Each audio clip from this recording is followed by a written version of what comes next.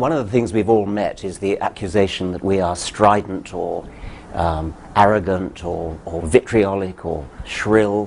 What do we think about that?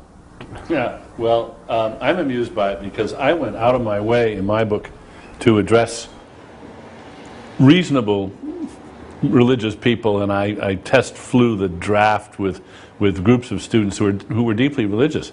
And indeed, the first draft incurred some real anguish, and so I made adjustments and made adjustments, and it didn't do any good in the end because I still got hammered for being rude and aggressive. And I came to realize that it's a no-win situation. It's a mug's game. The religions have contrived to make it impossible to disagree with them critically without being rude. Without being rude. You know, they sort of play the hurt feelings card at every opportunity, and you're faced with the choice of, well, am I going to be rude, or am I going to articulate this criticism? Yeah. I mean, am I going to articulate it, or am I just going to button my lip? Right. Well, that's what it is to trespass a taboo. I think we're all encountering the fact that religion is held off the table of rational criticism in some kind of formal way, even by, we're discovering, our fellow secularists and our fellow atheists. You know, just leave people to their own superstition, even if it's abject and causing harm. I don't look too closely at it. Now that was, of course, the point of the title of my book. Is there is this spell, and we got to break it. But if the charge of offensiveness in general is to be allowed in public discourse, then without self-pity, I think we should say that we too can be offended and insulted. I mean, I'm not just in disagreement when someone like Tariq Ramadan, accepted now at the high tables of Oxford University as a spokesman, says the most he'll demand when it comes to the stoning of women is a moratorium on it. I find that profoundly much more than annoying. Right, yeah. Insulting, not only insulting, but actually threatening. But you're not offended. This is, you don't take any, I don't see you taking things personally. You're alarmed by the liabilities of certain ways of thinking, as in Ramadan's case. But he would say, or people like him would say, that if I doubt the historicity of the Prophet Muhammad, I've injured them in their deepest feelings. Right. Well, I am, in fact, I think all people ought to be offended, at least in their deepest integrity, by, say, the religious proposition that without a supernatural celestial dictatorship we wouldn't know right from wrong, that we only live by. But are you really offended by that? Doesn't it just seem wrong? No, I say only, Sam, that if the offensiveness charge is to be allowed in general and arbitrated by the media, then I think we're entitled to claim that much without being self-pitying or representing ourselves as an oppressed minority, which I think is an opposite danger, I will admit. I'd like to add also that I agree with Daniel that there's no way in which the charge against us can be completely avoided, because what we say does offend the very core of any serious religious person at any rate. If we deny the divinity of Jesus, for example, many people will be terrifically shocked and possibly hurt. It's just too bad. I'm fascinated by the contrast between the amount of offence that's taken by religion and the amount of offence that people take against merely anything else, like your artistic taste, your taste in music, your taste in art, your politics. You can be not exactly as rude as you like, but you can be far, far more rude about such things. And I'd quite like to try to quantify that, to actually do research about it, actually test people with statements about their favourite football team or their favourite piece of music or something, and see how far you can go before they take offence, compared to, is there anything else, apart from, say, how ugly your face is, that gives such... Or your husband's or wife's or girlfriend's face. Yes. Well, it's interesting you say that, because I regularly debate with the terrible man called John Donoghue of the Catholic Defence League, and he actually is righteously upset by certain trends in modern art, which tend to draw attention to themselves by blasphemy. Well, for example, Serrano's Piss Christ, or the elephant dung on the Virgin, and so. And indeed, I think it's quite important that we share with Sophocles and other pre-monotheists a revulsion to desecration or to profanity. That we don't want to see churches desecrated or no, indeed not. religious icons trashed and so forth. We we share an admiration for at least some of the aesthetic achievements of religion. Right. I think this whole notion of I think our criticism is actually more barbed than that, in the sense that we are offending people, but we're also telling them that they're wrong to be offended. I mean, physicists aren't offended when their view of physics is disproved or challenged. I mean, this is just not the way rational minds operate when they're really trying to get at what's true in the world. And religions purport to be representing reality, and yet there's this peevish and tribal and ultimately dangerous reflexive response to having these ideas challenged. I think we're pointing to the total liability of that. Well, and two, there's no polite way to say to somebody, you've wasted your life. Do you realize you've wasted your life? Do you realize that you've just devoted all your efforts and all your goods to a glorification of something which is just a myth? Or have you ever considered even if you say, have you even considered the possibility that maybe you've wasted your life on this? There's no inoffensive way of saying that, but we do have to say it because they should jolly well consider it. Same as we do about our own lives. Oh, absolutely. Yeah. Yes. Dan Barker's making a collection of clergymen who've lost their faith, but don't dare say so because it's their only living. It's the only thing they know what to do. I've heard from one of them at least. Have you? Yes. I used to have this when I was younger in arguments with the members of the Communist Party. They sort of knew that it was all up with the Soviet Union.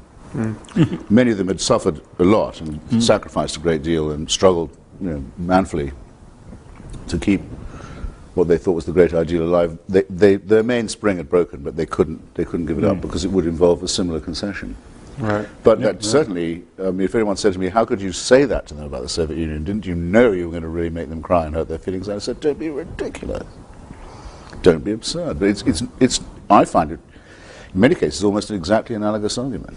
When people tell me I'm being rude and vicious and terribly aggressive in a way that I should, I say, well, if I were saying these things about the pharmaceutical industry or the oil interests, would it be rude? Would it be off limits? No. Of course it wouldn't. Right. Well, I want religion to be treated just the way we treat the pharmaceuticals and the oil industry. I'm not against pharmaceutical companies. I'm against some of the things they do, but I just want to put religions on the same page with them. Including denying them tax exemption. Yeah. Yes. Yeah. And, or in the English case, state subsidy. I'm curious how religion acquired this charmed status that it has compared to any of these other things. I mean, somehow we've all bought into it, whether we're religious or not, and that some historical process has led to this immunization of religion against, well, this hyper offense taking that religion is allowed to take. And what's particularly amusing to me, finally, at first it infuriated me, but now I'm amused, is they've managed to enlist legions of non-religious people who take offense on their behalf. And how? In fact, yes. the most vicious reviews of my book have been by people who are not themselves religious, but they're terribly afraid of hurting the feelings of the people that are religious, and they chastise me worse than anybody Exactly who's my actually experience. religious. Exactly my experience. And I think so. One of you pointed out how condescending that view is. That Yes. It's as though it's like the idea of penitentiaries. I mean, other people need them. You know, that That's we right. must keep these people safely in their midst. Yes.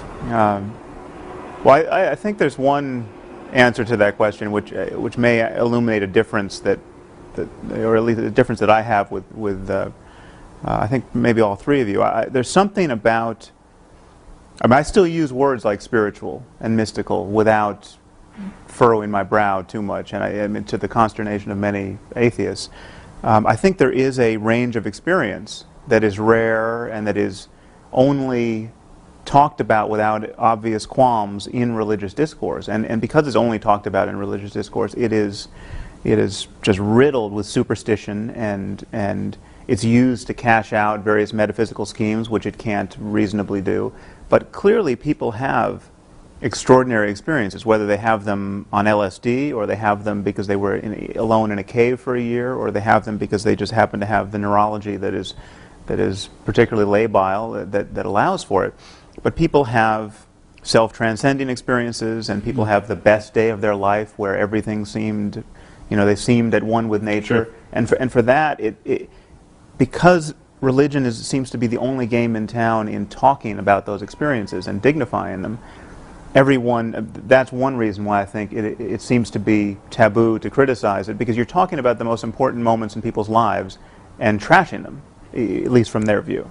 Well, I don't have to agree with you, Sam, in order to say that it's a very good thing you're saying that sort of thing, because it shows that, as you say, religion is not the only game in town when it comes to being spiritual. It's like it's a good idea to have somebody from the political right who is an atheist, because otherwise there's a confusion of values which doesn't help us, and it's much better to have this diversity in other areas. I mean, I think I sort of do agree with you, but even if I didn't, I think it was valuable to have that. Right. If one could make one change, and only one, mine would be to distinguish the numinous from the supernatural. Yes. Right. You had a marvelous quotation from Francis Collins, the genome pioneer, who said, while mountaineering one day, he was overcome by the landscape, and then went down on his knees and accepted Jesus Christ. A complete non sequitur. It's never even been suggested that Jesus Christ created that landscape. Right. A frozen waterfall in three streams. Three parts. Which would be the mind of the Trinity. Well, yeah, absolutely. We're all triune in one way or another. We're programmed for that. That's very clear. It wouldn't ever have been a four-headed God. Right. You know that from experience. But that would be an enormous distinction to make, and I think it would clear up a lot of people's confusion that what we have in our emotions, the surplus value of our personalities, the bits that aren't particularly useful for our evolution, or that we can't prove are, but that do belong to us all the same, don't belong to the supernatural and are not to be conscripted or annexed by any priesthood. Yes, it's a sad fact that people, in a sense, won't trust their own valuing of their numinous experiences. They think it isn't really as good as it seems unless it's from God, unless it's in some kind of a proof of religion. No, it's just as wonderful as it seems. It's just as important. It is the best moment in your life. And it's the moment when you forget yourself and become better than you ever thought you could be in some way, and see in all humbleness the wonderfulness of nature. That's it, and that's wonderful. But it doesn't add anything to say, golly, that has to have been given to me by somebody even more wonderful. It's been hijacked, hasn't it? It's also, I'm afraid, I think it's a deformity or shortcoming in the human personality, frankly, because the religion keeps stressing how humble it is and how meek it is and how accepting and almost to the point of self-abnegation it is. But actually it makes extraordinarily arrogant claims for these moments. It says that I suddenly realized that the universe was all about me. Yes. And felt terrifically humble about it. Come on, we can laugh people out of that, I believe. Right. Yeah. Also, And I think we should. I am so tired of the if only Professor Dennett had the humility to blah, blah, blah, and humility, and this from people of breathtaking arrogance. I think I shove one aside saying, just don't mind me, I'm on an errand for God. Yeah, right. Well, this is a How point, modest is that? This is the point I think we should return to, this notion of the arrogance of science. Oh, because there is no discourse which enforces humility more rigorously. I mean, scientists, in my experience, are the first people to say they don't know. I mean, if you get a scientist to start talking off his area of specialization, he or she immediately starts hedging his bet, saying, I'm sure there's someone in the room who knows more about this than me, and of course, all the data's not in. I mean, this is the mode of discourse in which we are most candid about the scope of our ignorance. Well, actually, a lot of academics come up with that kind of false modesty.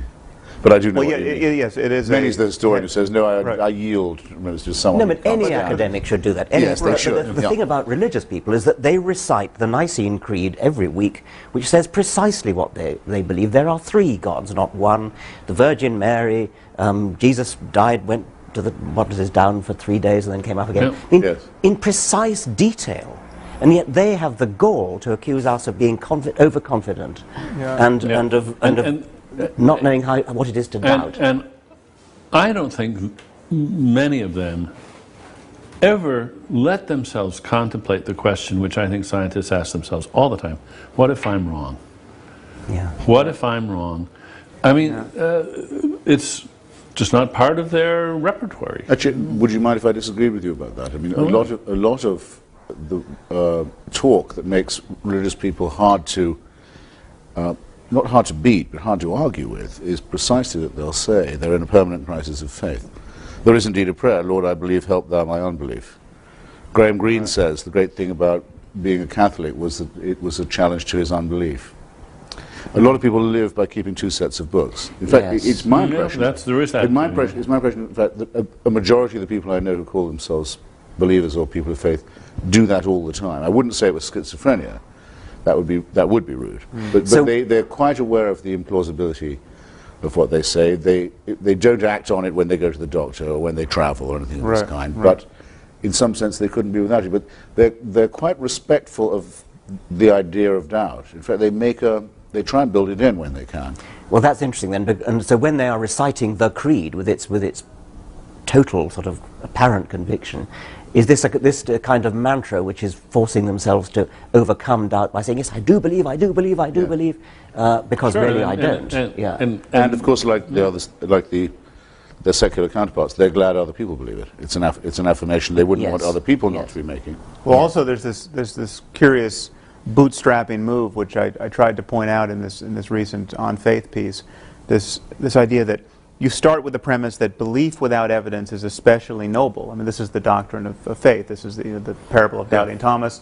And so you start with that, and then you add this notion, which has come to me through various debates, that the fact that people can believe without evidence is itself a subtle form of evidence. I mean, we're kind of wired to, actually Francis Collins, you mentioned, brings this up in his book, where the fact that we have this intuition of God is itself some subtle form of evidence.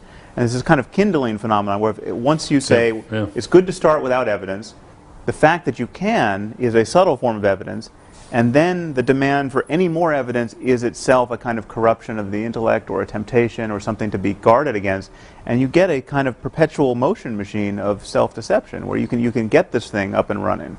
But they like the idea that it can't be demonstrated, because then there'd be nothing to be faithful about. Right. That's if the point of faith. If everyone had seen the resurrection, and we all knew that we'd been saved by it, so, well, then we would be living in an unalterable system of belief, and it would have to be policed. Right. Well, and it would actually be, those of us who don't believe in it are very glad it's not true, because we think it would be horrible. Those who do believe it don't want it to be absolutely proven so there can't be any doubt about it, because then there's no wrestling with the conscience, there are no dark nights of the soul. It was a review of one of our books, I don't remember which, but it was exactly that point, that just, what a crass expectation on the part of atheists that there should be total evidence for this. I mean, there'd be much less magic. You know, if everyone was compelled to believe by too much evidence. Actually, this is Francis Collins. I'm sorry. This is well, Francis Collins. A friend of mine, Canon Fenton of Oxford, actually, said that if the church validated the Holy Shroud of Turin, he personally would leave the ranks, because if they were doing things like that, he didn't want any part of it. Right. I didn't expect when I started off my book tour to be as lucky as I was. I mean, Jerry Falwell died in my first week on the road. That was amazing. Yes, that was amazing luck. I didn't expect Mother Teresa to come out as an atheist. Yes. But reading her letters, which I now have, it's rather interesting. She writes, I can't bring myself to believe any of this. She tells all her confessors, all her superiors, I can't hear a voice. I can't feel a presence, even in the Mass, even in the sacraments. No small thing. And they write back to us saying, that's good. Right. That's great. You're suffering. It gives you a share in the crucifixion. It makes you part of Calvary. You can't beat an argument like that. Right. The less you believe it, the more you're an illustration the more of faith. You prove it's true. Yes, and the struggle, the dark night of the soul is the proof in itself. So we just have to realize that these really are non-overlapping magisteria. We can't hope to argue with a mentality of this kind. Well, but we can do just what you're doing now, and that is, we can say, look at this interesting bag of tricks that have evolved. Notice that they're circular, that they're self-sustaining, that they don't have any, that they could be about anything, and then you don't argue with them. You simply point out that these are not valid ways of thinking about anything, because you could use the very same tricks to sustain something which was manifestly fraudulent. And in fact, what fascinates me is that a lot of the tricks they have their counterparts with con artists. They use the very same forms of non-argument, the very same non sequiturs, and they make, for instance, they make a virtue out of trust. And as soon as you start exhibiting any suspicion of the con man he gets all hurt on you and plays the hurt feelings card and reminds you how wonderful taking it on faith is, and how I mean, there aren't any new tricks. These tricks have evolved over. And one could add the production of bogus special effects as well, which is one of the things that completely convicts religion of being fraudulent.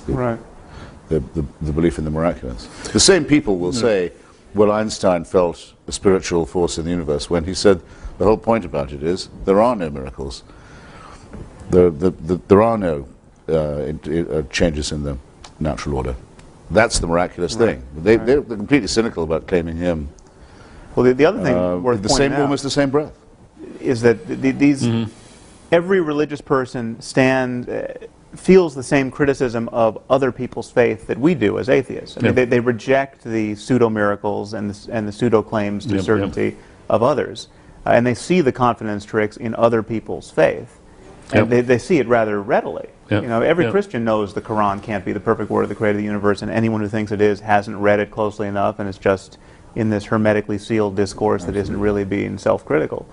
And I think we're on very strong, we make a very strong case when we point that out, and point out also that whatever people are experiencing in church or in prayer, no matter how positive, the fact that Buddhists and Hindus and Muslims and Christians are all experiencing it proves that it can't be a matter of the divinity of Jesus or the unique sanctity of the Quran, or because there's 17 different ways of getting there. Yeah. By the way, on that, a tiny point. It's not. I hope not a digression.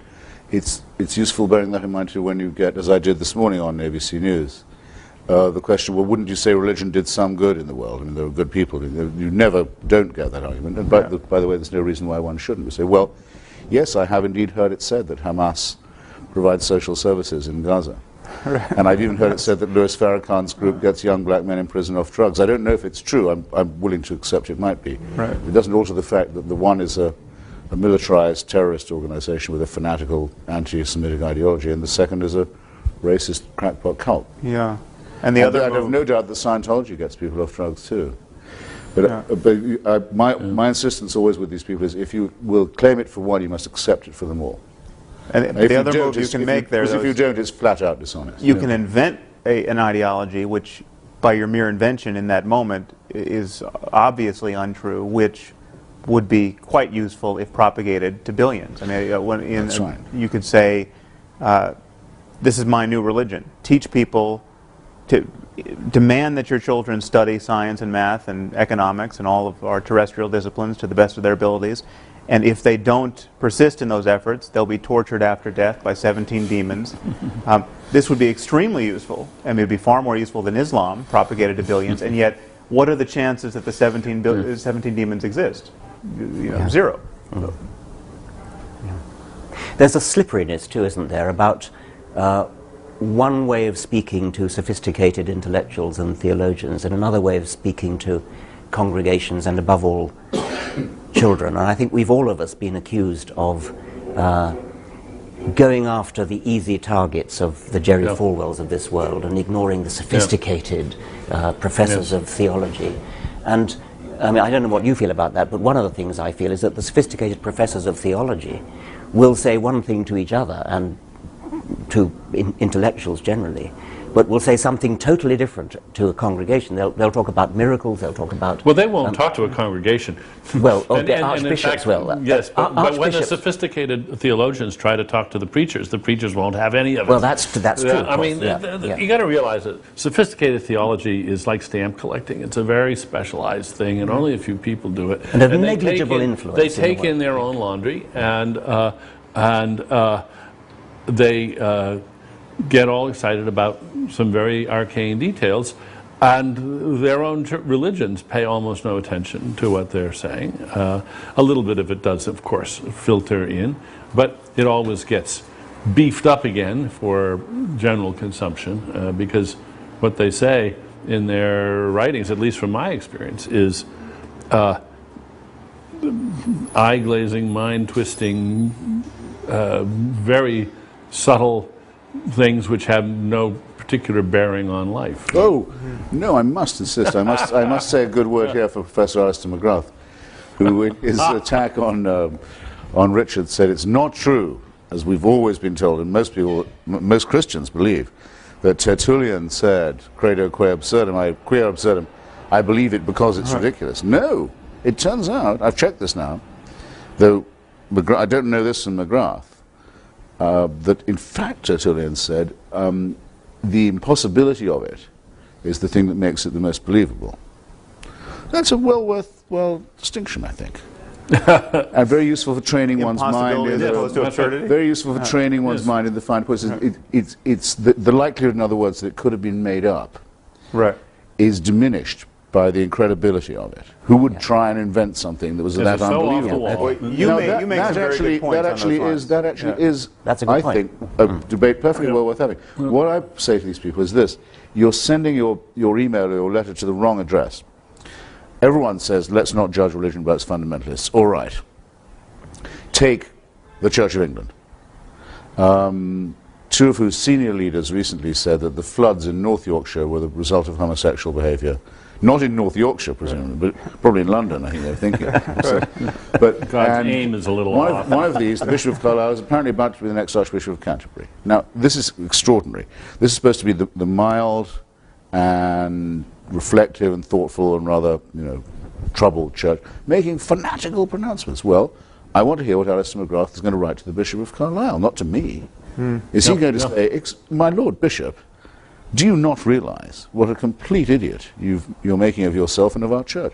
Did he do this? If he did it in private, I'm not impressed. He has to say it in public. The Bishop Why of are they Carlisle telling me backtracked. I will judge the church by the statements of its bishops, and I think I'm allowed to. Yeah. But the other thing is that, never mind about the academic theologians, bishops and vicars, who will attack us for taking scriptures, or for accusing people of taking scriptures literally. And of course we don't believe the book of Genesis literally.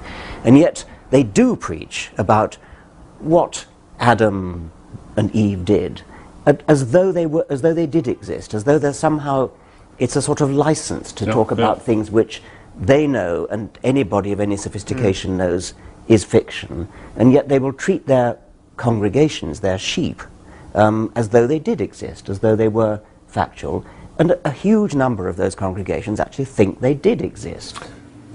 Can you imagine any one of these preachers saying, as such a topic is introduced, this is a sort of theoretical fiction. It's not true, but it's a very fine metaphor. No, they're just They kind of, after the fact, imply that that's what they expect you to know. Yes, but they would never announce it. They would there's another point there, is that they never admit how they have come to stop taking it literally. Because you have all these people criticizing us for our crass literalism. We're as fundamentalist as the fundamentalists. And yet these moderates don't admit how they have come to be moderate. What does moderation consist of? It consists of having lost faith in all of these propositions, or half of them, because of just the hammer blows of science and secular politics. Of the crass literalism of the critics. Yeah, religion has lost its mandate on 1,000 questions. And moderates tend to argue that this is somehow a triumph of faith, that faith is somehow self-enlightening, whereas it's been enlightened from the outside. It has been, it has been intruded upon by On science. that point that I was wanting to raise myself about our own so-called fundamentalism, there's a cleric in Southwark the first person I saw attacking you and I in print as being just as fundamentalist as those who blew up the London Underground. Do you remember his name? I don't remember his name. I'm sorry, I don't remember. He's a very senior Anglican cleric in the Diocese of Southwark. I went on the BBC with him, just entre parenthèses, I'll say, when I'd said, how can you call your congregation a flock? Doesn't that say everything about your religion, that you think they're sheep? He said, well, actually, I used to be a pastor in New Guinea, where there aren't any sheep. Well, of course, there are a lot of places where there are no sheep. Gospel's quite hard to teach, as a result. We found out what the most important animal to the locals was, and I remember very well my local bishop rising to ask the Divine One to behold these swine. his new congregation. But this is the man who deliberately does a thing like that, that's as cynical as you could wish, and as adaptive as the day is long. And he says that we who doubt it are as fundamentalist as people who blow up their fellow citizens on the London Underground. It's unconscionable. Thus, I don't really mind being accused of ridiculing or treating with contempt people like that. I just frankly have no choice. I have the faculty of humour, and some of it has an edge to it. I'm not going to repress that for the sake of politeness to people. Would you think that it would be good to make a distinction between the professionals and the amateurs? I share your impatience with the officials of the churches, the people who this is their professional life. It seems to me they know better. Right. The congregations don't know better because it's maintained that they should not know better. I do get very anxious about ridiculing the beliefs of the flock because of the way in which they have ceded to their leaders. They've delegated authority to their leaders, and they presume their leaders are going to do it right. So I think in this, who stands up and says the buck stops here? Right. Well, it seems to me it's the preachers themselves, it's the priests, it's the bishops, and we really should hold their feet to the fire. For instance, just take the issue of creationism. If somebody in a fundamentalist church thinks that creationism makes sense because their pastor told them, well, I can understand that and excuse that. We all get a lot of what we take to be true from people that we respect and whom we view as authorities. We don't check everything out. But where did the pastor get this idea? And I don't care where he or she is responsible, because their job is to know what they're talking about in a way that the congregation We have to be a little bit careful not to sound condescending when we say that, and in a way it's reflecting the condescension of the preacher. Yes, because I'll take things that you and Richard say on the human and natural sciences, not without wanting to check, but I'm often unable to, but knowing that you are the sort of gentleman who would have checked. If you say, the bishop told me it, so I believe it, you make a fool of yourself, it seems to me, and one is entitled to say so. Just as one is entitled, when dealing with an ordinary racist, to say that his opinions are revolting. He may know no better, but that's not going to save him from my condemnation. And nor should it. And I think exactly it's condescending not to confront people, as it were, one by one, or en masse. So public opinion is often wrong. Mob opinion is almost always wrong. Let's linger religious on this opinion issue is of wrong. authority. Religious opinion is wrong by definition. We can't avoid this. I wanted to intrude the name H.L. Mencken at this point. Now, a very and justly celebrated American writer, not particularly to my taste, much too much of a Nietzschean, and what really was once meant by social Darwinists at one stage. But why did he win the tremendous respect of so many people in this country in the 20s and 30s? Because he said the people who believe what the Methodists tell them and what William Jennings Bryan tells them are fools. They're not being fooled, they are fools. They should... Shame on them for believing these. Yes, they make themselves undignified and ignorant, and no mincing of words here, and a great admixture of wit and evidence and reasoning. It absolutely works. It's the most successful anti-religious polemic there's probably ever been in the modern world. In the 20th century, anyway. I think we just touched upon an issue that we should really highlight this whole notion of authority, because religious people often argue that science is just a tissue of uncashed checks. You know, we're all relying on authority. How do you know that the cosmological constant is whatever it is? You know, so I think you two are well placed to do this. Differentiate the kind of faith placing in authority that we practice without fear in science and rationality generally, and the kind of faith placing in the preacher or the theologian that we criticize. Well, what we actually do when we who are not physicists take on trust what physicists say is we have some evidence to suggest that physicists have looked into the matter, that they've done experiments, that they've peer-reviewed their papers, that they've criticized each other, that they've been subjected to massive criticism from their peers in seminars and in lectures and things. And they've come through. And remember the structure that's there too. It's not just that there's peer review, but it's very important that it's competitive. For instance, when Fermat's last theorem was proved by Andrew Wiles. The reason that those of us who forget it, I'm never going to understand that proof, but the reason that we can be confident that it really is a proof is that nobody wanted him to get there every first. other mathematician who was competent in the world was very well motivated to study that, and believe me, if they begrudge him that this is a proof, it's a proof. And there's nothing like that. No, because when the antithesis of no religious person has ever been able to say what Einstein said. If I'm right, the following solar event will occur off the west coast of Africa in I forget how many years and months from now, and it did within a very tiny degree of variation. There's never been a prophecy that's been vindicated like that, or anyone willing to place their reputation and their, as it were, their life on the idea that it would be. I was once asked at a public meeting, don't you think that the mysteriousness of quantum theory is just the same as the mysteriousness of the Trinity or the transubstantiation? And the answer, of course, can be answered in two quotes from Richard Feynman. One, Richard Feynman said, if you think you understand quantum theory, you don't understand quantum theory. He was admitting that it's highly mysterious.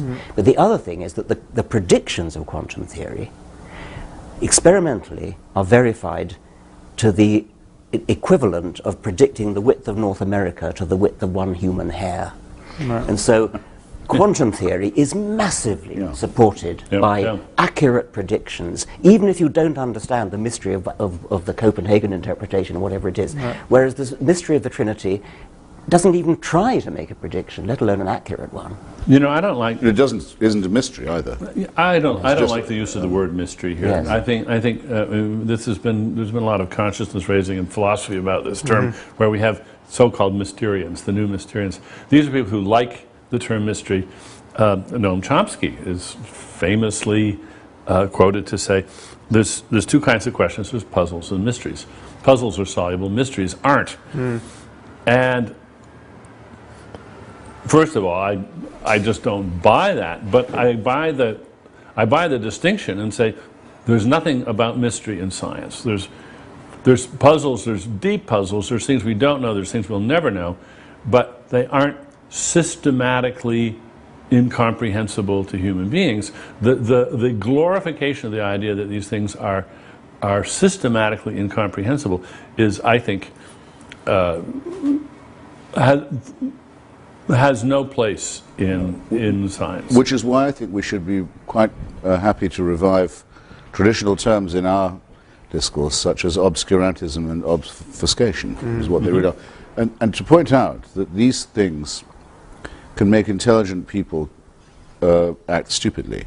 John Cornwell, who's just written another attack on yourself, Richard, and who's an old friend of mine, a very brilliant guy, wrote one of the best studies of the Catholic Church and fascism that has been published.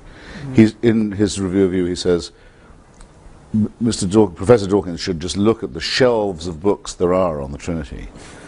The library is full of attempts to solve this problem before he's so... But none of the books in those religious libraries solve it either. Yep. No. The whole point is that it remains insoluble and is used to keep people feeling baffled and inferior. But I want to come back to the thing about mystery in physics, because isn't it possible that our evolved brains, because we evolved in what I call middle world, where we never have to cope with either the very small or the cosmologically very large, we may never actually have an intuitive feel for what's going on in quantum mechanics, but we can still test its predictions. We can still actually do the mathematics and do the physics to actually test the predictions, because anybody can read the dials on a... Right. I think what we can see is that what scientists have constructed over the centuries is a series of tools, mind tools, thinking tools, mathematical tools, and so forth, which enable us to some degree to overcome the limitations of our evolved brains, our Stone Age, if you like, brains. And overcoming those limitations is not always direct. Sometimes you have to give up something. Yes, you'll just never be able to, as you say, to be able to think intuitively about this. But you can know that even though you can't think intuitively about it, there's this laborious process by which you can make progress. And you do have to cede a certain authority to the process, but you can test that, and it can carry you from A to B. In the same way, if you're if you're a quadriplegic, an artificial device can carry you from A to B. Doesn't mean you can walk from A to B, but you can get from A to B. Yes, and the bolder physicists will say, "Well, who cares about intuition? I mean, just look at the math." That's right. They are comfortable with living with their prostheses. Well, the perfect example of that is just dimensions beyond 3, because we can't visualize a 4th dimension or a 5th, but it's trivial to represent it mathematically, and so we can move into other domains. And now we teach our undergraduates how to manipulate n-dimensional spaces and to think about vectors in n-dimensional spaces, and they get used to the fact they can't quite imagine. What you do is you imagine 3 of them and say, you wave your hand a little bit and say, more of the same.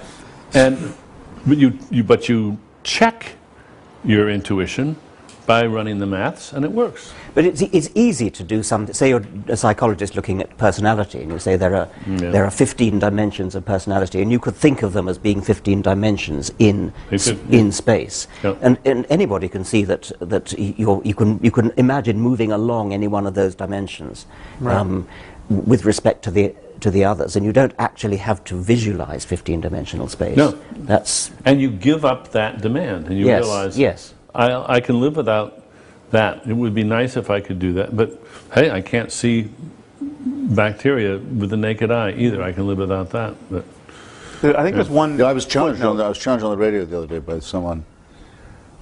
Can't see bacteria. He had to be fairly quiet. No, said that I believed in atoms on no evidence because I'd never seen one. Not since George Galloway said to me that he'd never seen a barrel of oil.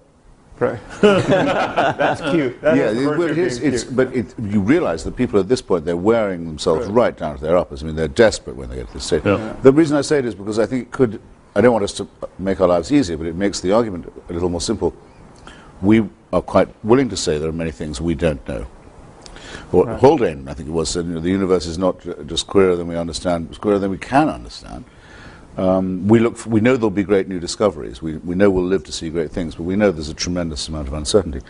That's the whole distinction. The believer has to say not just that there is a God, the deist position, that there may be a mind at work in the universe, a proposition we can't disprove, but they know that mind, and can interpret it. They're on good terms with it.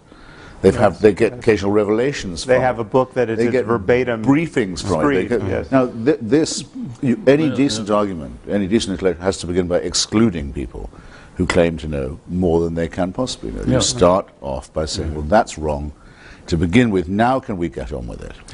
So theism's gone in the first round. It's off the island. It's out of the show. That's a footnote I wanted to add to what Dan was saying. Even if mystery was somehow something we had to just, a bitter pill we have to swallow in the end. We are cognitively closed to the truth at some level. That still doesn't give any scope to theism.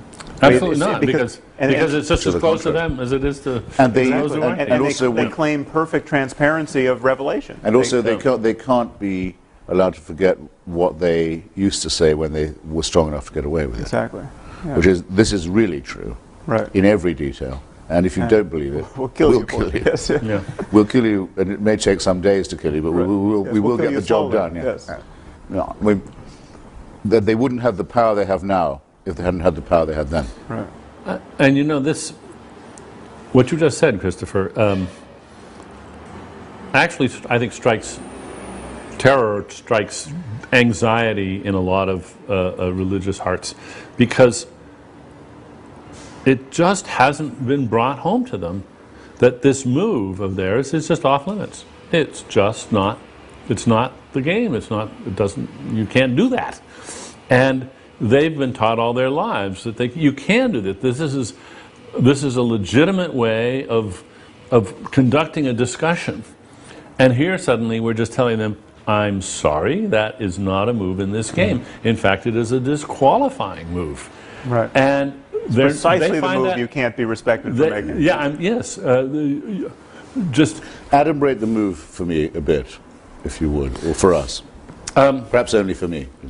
Say what you think that move is. Somebody plays the faith card. Yes. They say, look, I am a Christian, and we Christians, we just have to believe this, and that's it. At which point, I guess the polite way of saying it is, well, okay, if that's true, you'll just have to excuse yourself from the discussion because you've declared yourself incompetent to proceed with an open mind. Now, if you really can't defend your view, then sorry, you can't put it forward. We're not going to let you play the faith card. Now, if you want to defend what your holy book says in terms that we can appreciate, fine. But because it says it in the holy book, that just doesn't cut any ice at all. And if you think it does, you're clearly, that is, first of all, that's just arrogant. It is a bullying move, and we're just not going to accept it. And it's a move that they don't accept when done in the name of another faith. Exactly. But now, in which case, could I ask you something, all three of you who are wiser than I on this matter? What do we think of Victor Stenger's book that says that we can now scientifically disprove the existence of God? Do you have a view Which of God? this? I haven't read the book. Which God? The God any kind of... Either creating one, or supervising one, and certainly an intervening one. I mean, I think that's fairly exhaustive. My view had always been that since we have to live with uncertainty, only those who are certain leave the room before the discussion can become adult. Victor Stenger seems to think now we've got to the stage where we can say with reasonable confidence it's disproved, not as not vindicated or better explanation proposed. But I just thought it'd be an interesting proposition because it matters a lot to me that our opinions are congruent with uncertainty. Right. Well, I think the weak link... in other words, with doubt. Yeah, I was a big fan of his book and actually blurbed it, but I think the weakest link is this foundational claim on the texts, this idea that we know that the Bible is the perfect word of an omniscient deity, because that is an especially weak claim, and it really is the claim. It is really the gold in their epistemological gold standard. I mean, it all rests on that. That if the Bible is not a magic book, Christianity in this case evaporates. If the Quran is not a magic book, Islam evaporates. And when you look at the books and ask yourself, is there the slightest shred of evidence that this is the product of omniscience? Is there a single sentence in here that could not have been uttered by a person for whom a wheelbarrow would have been, emergent technology? You have to say no. I mean, there's not. If the Bible had an account of DNA and electricity and other things that would astonish us, then okay, our jaws drop suitably, and we have to have a sensible conversation about the source of this knowledge. Dinesh D'Souza makes this claim in his new book. He's going to be, by the way, one of the much more literate and well-read and educated of our antagonists. I'm going to be debating soon. He says that in Genesis, which people used to mock, they said, "Let there be light," and then only a few staves later you get the sun and the moon and the stars. Right. How could that be? Well, that's actually, according to the Big Bang, that would be right. Yeah, but that's The bang pathetic. precedes the galaxies. Yeah, yeah. I mean, believe me, it's pathetic too. But Right. Well, I try to demonstrate this cast of mind in, I think, a very long endnote in The End of Faith, where I say any text can be read. Well, with the eyes of faith, you can make magical impressions out of any text. So I literally walked into a bookstore, the cookbook aisle of a bookstore, randomly opened a cookbook, found a recipe for wok, I think it was wok seared shrimp with ogo relish or something, and then came up with a mystical interpretation of the recipe. And you can do it. I mean, you can connect the dots with any crazy text well, and find wisdom in it. Michael Shermer did it with the Bible code. Right, I haven't seen that. The hidden messages in the Bible. Yeah. Very, very good. You can write yesterday's headlines from it anytime you like. Yeah. I have a question for the three of you. Is there any argument for faith, any challenge to your atheism that has given you pause, that has sent you back on your heels, where you felt you didn't have a ready answer, etc.? I actually can't think of any. I mean, I think the closest is the idea that the fundamental constants of the universe are too good to be true, and that does seem to me to need some kind of explanation if it's true. I mean, Victor Stenger doesn't think it is true, but many physicists do. I don't think, I mean, it certainly doesn't in any way suggest to me a creative intelligence, because you're still left with the problem of explaining where that came from. Right. And a creative intelligence who's sufficiently creative and intelligent enough to fine-tune the constants of the universe to give rise to us has got to be a lot more fine-tuned himself than... Why create all the other planets in our solar system dead? Well, that's a separate question. Yeah, say, well, if you're that good. Yeah. I mean, Yes. Bishop Montefiore was very good at this, was a former friend of mine, say that you have to marvel at the conditions of life and the knife edge on which they are. So it is a knife edge, yes. Our planet is, a lot of it too hot or too cold. Right. Sort of climate. The other planets are yeah. completely too hot or too cold to support life. And that's just one solar system, the only one we know about where there is life. Not much of a designer. And of course you can't get out of the infinite regress. But I've not come across a single persuasive argument of that kind. But I wouldn't have expected to, because as I realized when I thought one evening, they never come up with anything new. Well, why would they? Their arguments are very old by definition. And they were all evolved when we knew very, very little about the natural order. The only argument that I find at all attractive, and this is for faith, you asked, as well as for theism, is what I suppose I'd call the apotropaic, when people say all the praise belongs to God for this, he's to be thanked for all this. That is actually a form of modesty. It's a superstitious one. That's why I say apotropaic. But it's avoiding hubris. It's also for that reason, obviously pre-monotheistic. But religion does or can help people to avoid hubris, I think, morally and intellectually, and that might be a... But that's not an argument that it's true. Oh, for heaven's sake. No, there are and cannot be any such arguments, I think. Well, maybe I should broaden this question. No, wait a minute. I think... But before you answer, Dan, I could give you several discoveries which would shape my faith right to the ground. But let me just broaden the question. Yeah. Not only... Rabbits in the Precambrian. No. Not only an argument for the plausibility of religious belief, but an argument that suggests that what we're up to, criticizing faith, is a bad thing. Oh, that's much easier. We shouldn't be doing so. Let's exclude that. Yes, by all means. We shouldn't be doing what we're doing. That's much easier. Okay. It's easier to think of a good reason. I mean, somebody could come up with an argument that says that the world is a better place and everybody believes a falsehood. Is there any context, though, in your work or in dialogue with your critics where you feel that argument has given you pause? Oh, yes.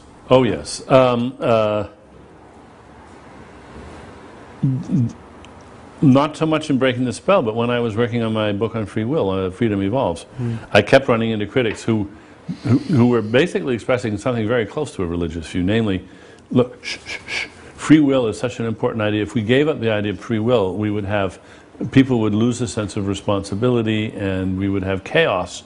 And you really don't want to look too closely. Just avert your eyes. Do not look too closely at this issue of free will and determinism.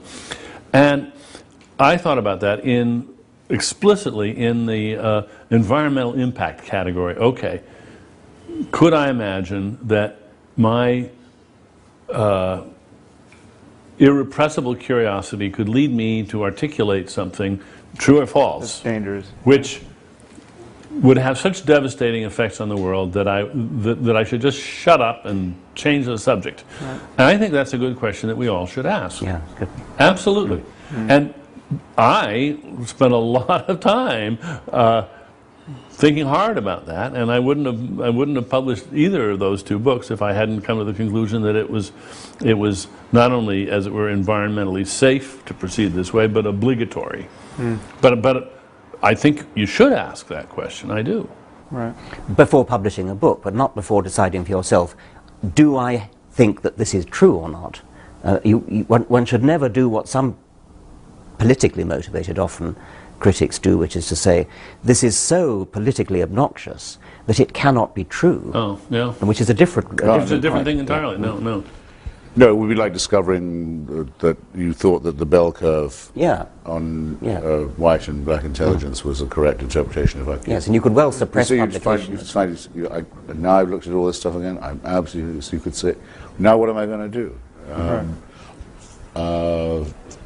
Fortunately, these questions don't in fact present themselves in that way. I'll tell you one place where it's presented itself to me. This I think it was an op-ed in the LA Times, I could be mistaken, but someone argued that the reason why the Muslim population in the US is not radicalized the way it is in Western Europe is largely the result of the fact that we honor faith so much in our discourse that they have not become, the community has not become as insular and as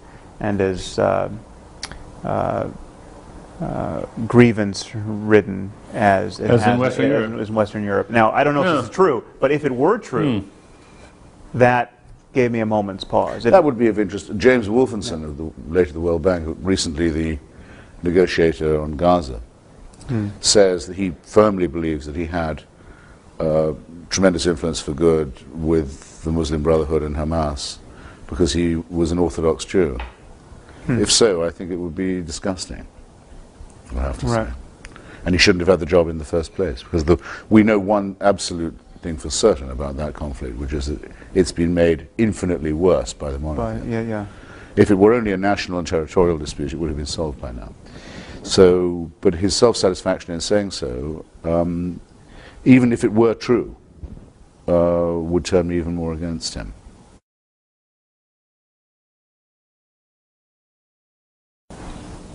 The two issues converge here. One is the question, what do we want to accomplish? What do we reasonably think we can accomplish?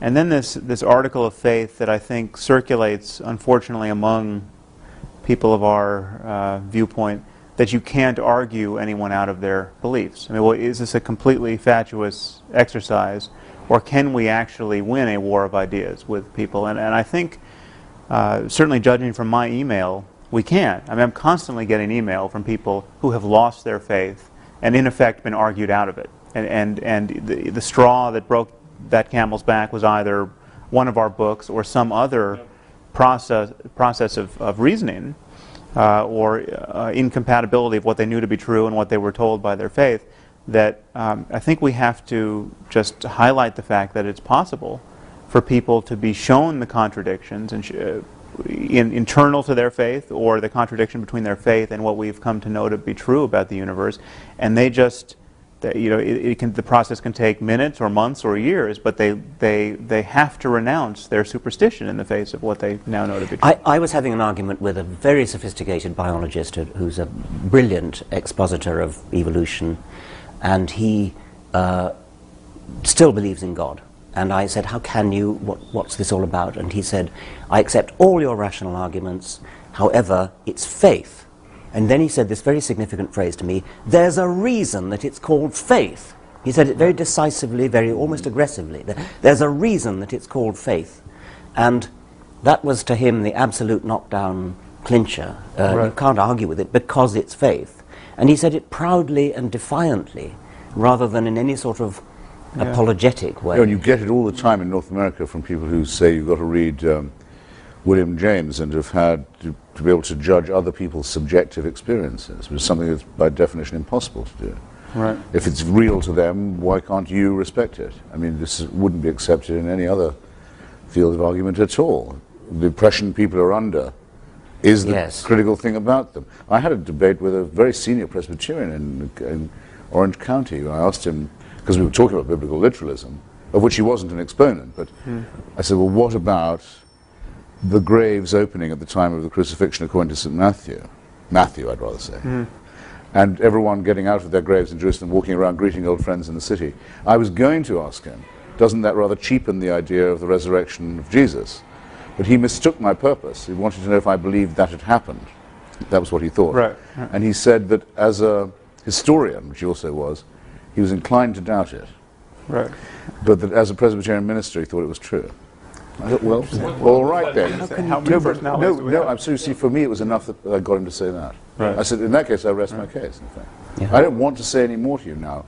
You've said all I could say. Yeah. Well, there's one other chip I'd like to put on the table here. There's this phenomenon of someone like Francis Collins, or the biologist you just mentioned, someone who obviously has enough of the facts on board, enough of a scientific education to know better, and still does not know better, or professes not to know better. And I think we have a cultural problem where, and this was actually brought home to me at one talk I gave. A physics professor came up to me at the end of the talk and told me that he had brought one of his graduate students who was a devout Christian and who was quite shaken by my talk, and all I got from of this report was that this was the first time his faith had ever really been explicitly challenged. And so there's something about that. It's true to say that you can go through the curriculum of becoming a scientist and never have your faith explicitly challenged because it's taboo to do so. And now we have engineers who can build nuclear bombs in the Muslim world who still think it's plausible metaphysics that you can get to paradise and get 72 virgins. And we have people like Francis Collins who think that on Sunday you can kneel down in the dewy grass and give yourself to Jesus because you're in the presence of a frozen waterfall. And on Monday, you can be a physical geneticist.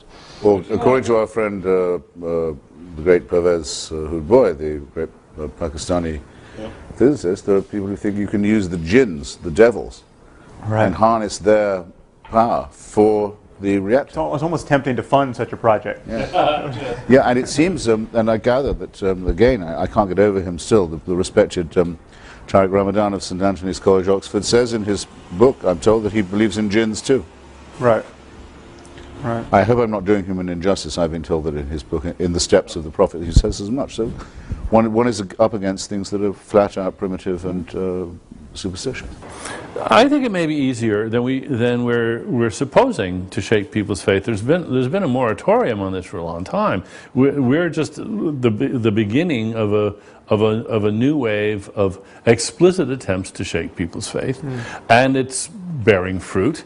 And the obstacles, it seems to me, are not that we don't have the facts or the arguments. It's these strategic reasons for not professing it, not admitting it. Not admitting it to yourself, not admitting it in public, because your family is going to view it as a betrayal.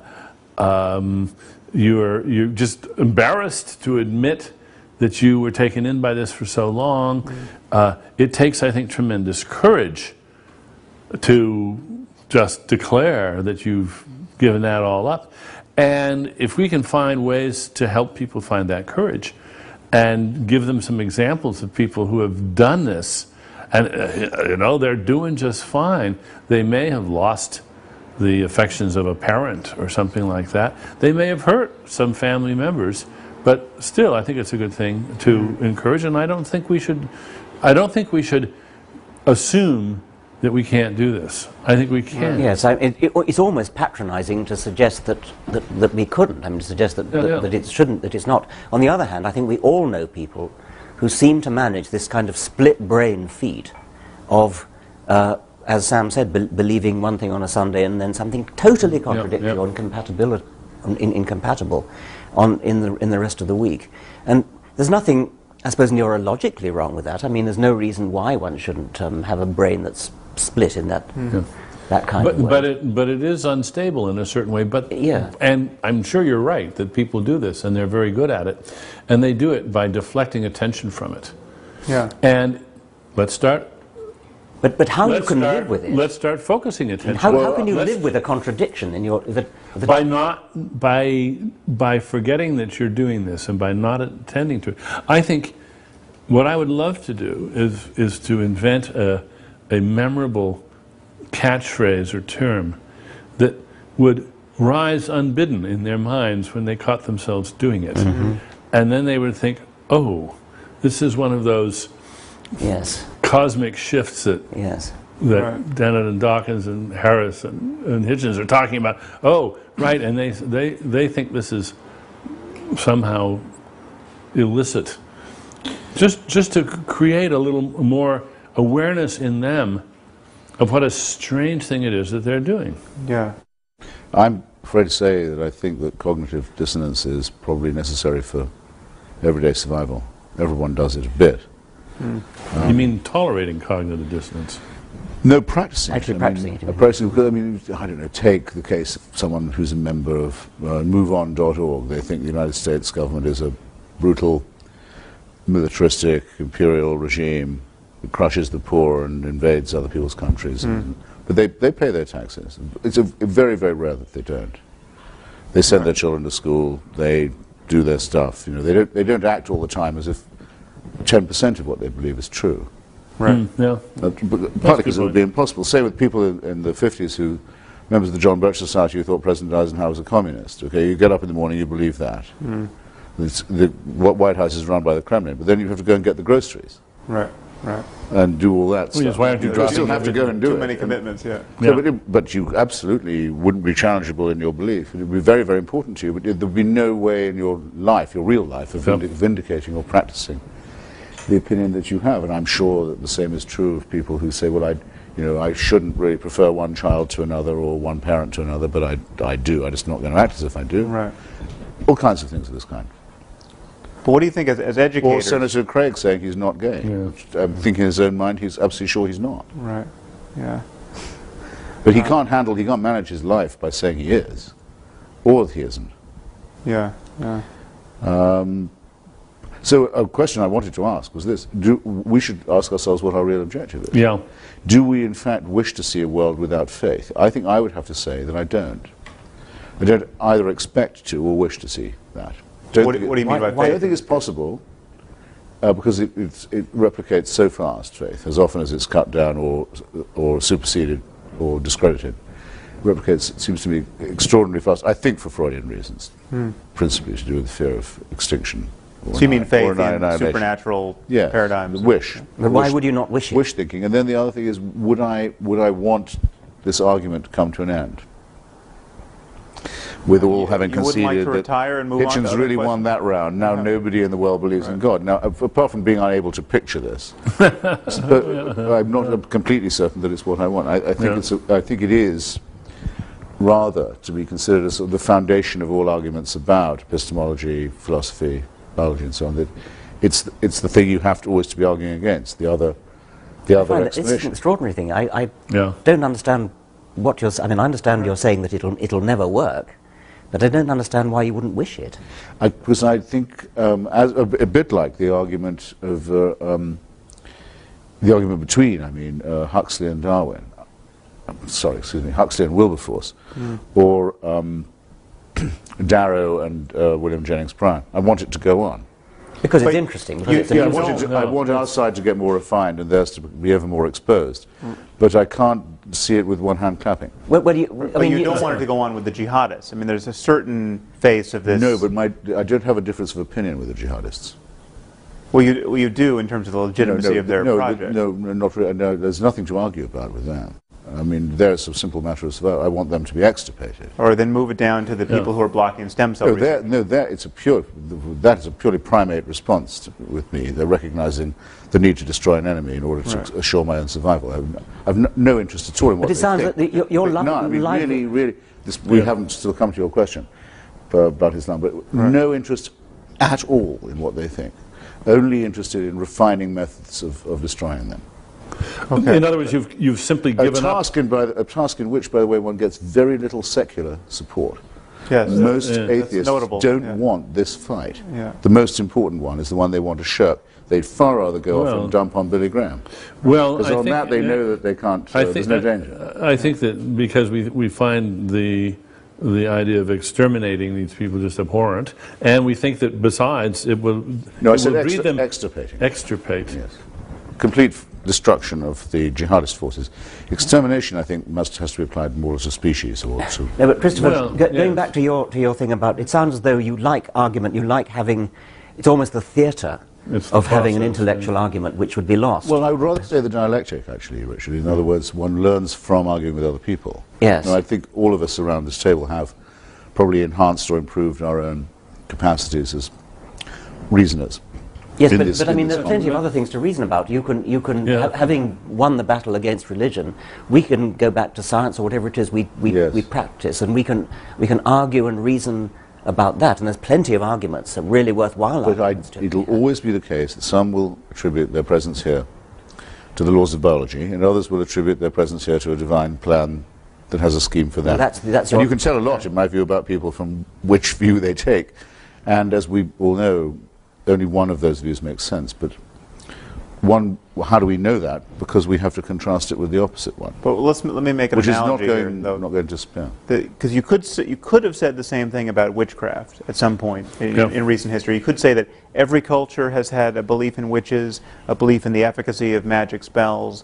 Witchcraft is ubiquitous, and we're never going to get rid of it, and we're fools to try.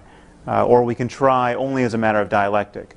But witchcraft is going to be with us. Well, and yet witchcraft has almost without exception. I mean, you can find certain communities not at all. Not at all. No, I mean, real witchcraft is completely ineradicable. It spreads like weed, often under animist and Christian.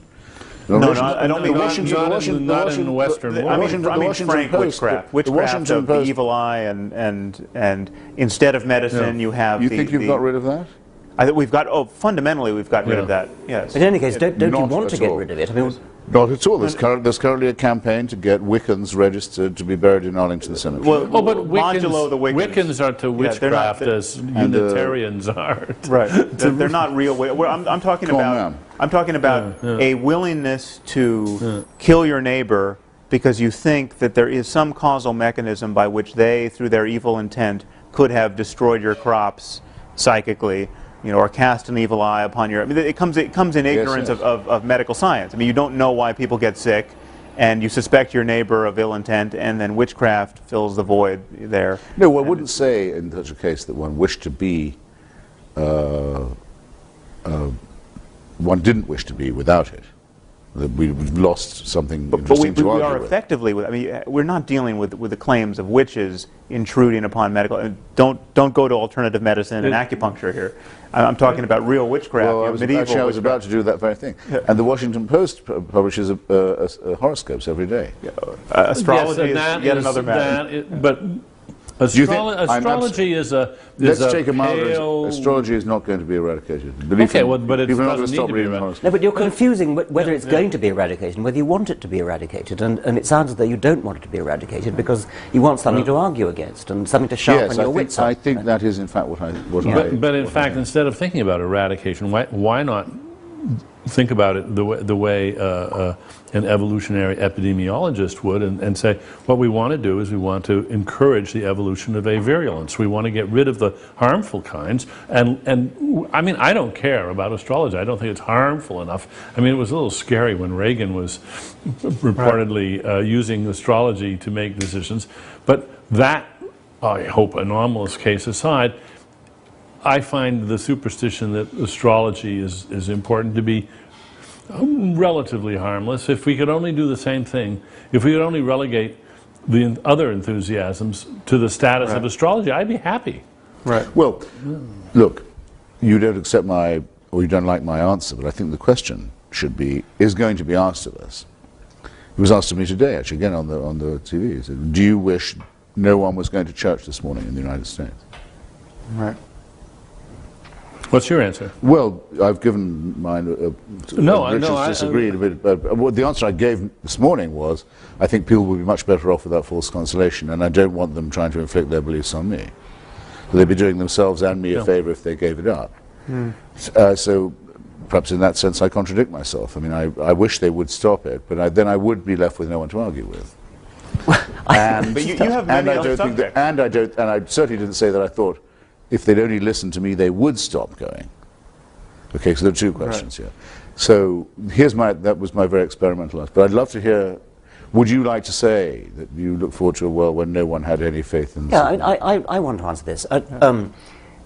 Whether it's astrology or religion or anything else, I want to live in a world where people think skeptically for themselves, look at evidence, not because astrology is harmful. I guess it probably isn't harmful, but if you go through the world thinking that it's okay to just believe things because you believe them without evidence, then you're missing so much. And it's such a wonderful experience to live in the world and understand why you're living in the world and understand what makes it work, understand about the real stars, understand about astronomy, that it's an impoverishing thing to be reduced to the pettiness of astrology. And I think you can say the same of religion. The universe is a grand, beautiful, wonderful place, and it's petty and parochial and cheapening to believe in jinns and supernatural creators and supernatural interferers. I think you could make an aesthetic case that we want to. Oh, fine. I could not possibly agree with you more. But let's talk about priorities. Okay.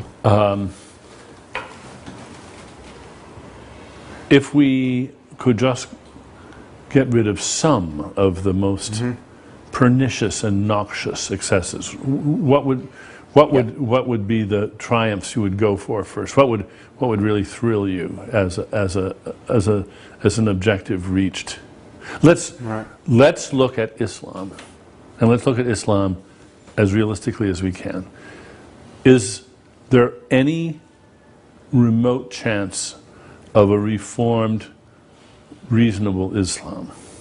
Well, isn't the present savage Islam actually rather recent? Isn't it the Wahhabi? You have to go back quite a ways, I think, to get only up to a point. I mean, I think there's, and again, none of us are whether we're equipped to do it, we're not the most persuasive mouthpieces of this criticism. I mean, it takes someone like Ayaan Hirsi Ali or a Muslim scholar, someone like Ibn Waraq, to authentically criticize Islam and have it be heard by people, but especially the secular liberals of a sort who don't trust our take on this. But it seems to me you have different historical moments in the history of Islam that are distinct. One where Islam really has, you have some Muslim, you have a caliphate, or you have some Muslim country which has a reign of Islam and is unmolested, but for whatever period of time from the outside, and then Islam can be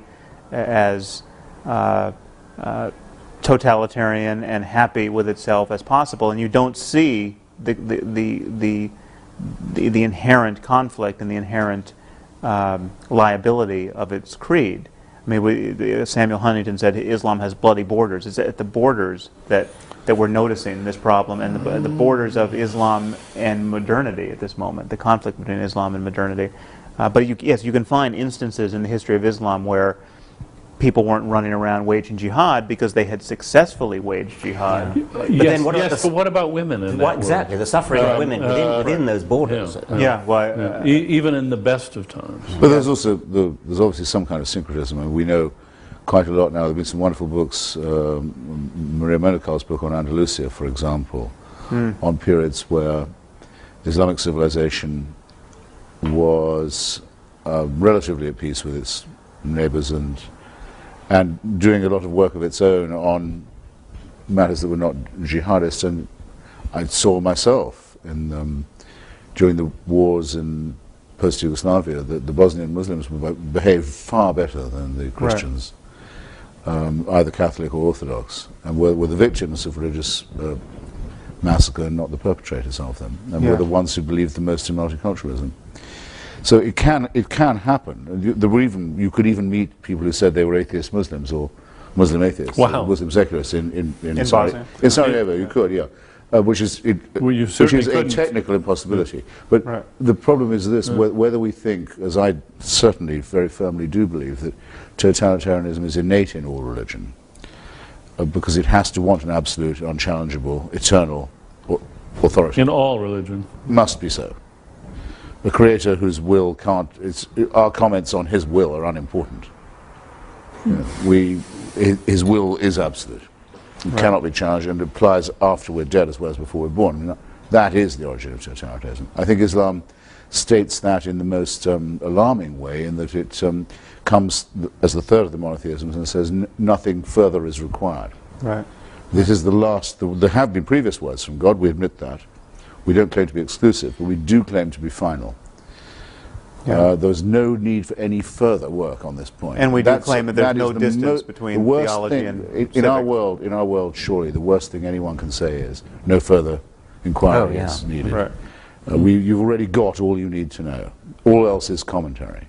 That's the most sinister and dangerous thing. And that is a claim that Islam makes that others don't quite make in the same way. Well, let me play devil's advocate for a moment on that. There's no refutation of Islam in Christianity or Judaism, but there is in Islam. Let's say we accept all the bad bits of Judaism. We love Abraham and his sacrifice of his son, or willingness to sacrifice. We love all that. We absolutely esteem the virgin birth, the most nonsensical bits of Christianity. We think, all that's great. You're all welcome to join, but we have the final word. Right. That's deadly. Yes. And I think our existence is incompatible with that preaching. Let me just play devil's advocate for a moment, so at least we're clear what the position is. I'd rather speak for the devil pro bono myself. Well, okay. We can all speak for the devil. I'm sure a lot of people think we're doing just that. I, for one, think that the fact that something is true is not quite sufficient for spreading it about or for trying to discover it. The idea that there's things we should just not try to find out is an idea that I take seriously. And I think we at least have to examine the proposition that there's such a thing as knowing more than is good for us.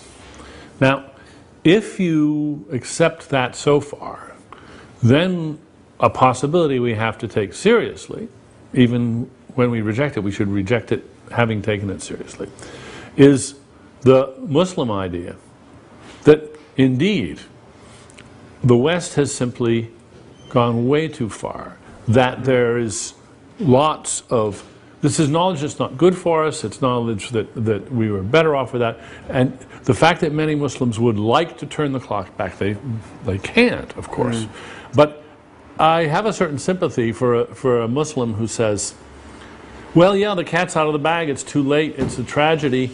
You in the West have exposed truths to yourselves, and now you're forcing them on us, that the species would be better off not knowing. I'm absolutely riveted by what you say. I'd really love an instance, in theory or practice, of something you think we could know but could forbid ourselves to know. Because that is harder for me to imagine in a world without faith. Well, you brought up the bell curve. I mean, if there were reliable differences in intelligences between races or species, but I don't think any of us here do think that that's the case. I mean, I think there must be something. You must have thought of something you could believe, but wish you didn't know. Oh, I don't think it's hard to dream up things which, if they were true, it might be better for the human race to go on not knowing them. But could you concretize it just a little more? I'm completely fascinated. I mean, the hypothetical is one thing, but Christopher's asking, do you actually, have you ever suppressed something? That no, I haven't. No. Can you imagine yourself doing so, by the way? I mean, I can't. Oh, I can imagine it. I hope it never comes up. Well, take the synthesizing of bioweapons. I mean, should nature publish the code for smallpox, where you can just, anyone within his lab can. There's all those. Oh well, all right, but that wouldn't be a knowledge of which we should remain innocent.